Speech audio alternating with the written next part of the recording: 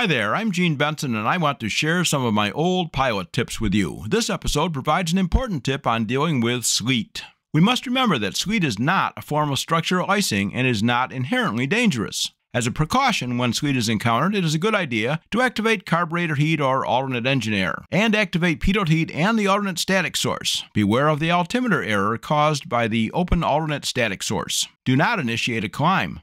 Freezing rain, the most dangerous form of structural icing, is always found above the sleet. Continuing ahead at the same altitude will likely take you into the freezing rain due to the sloping nature of the front.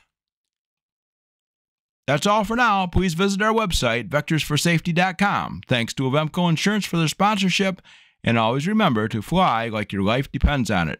I'm your old pilot, Gene Benson.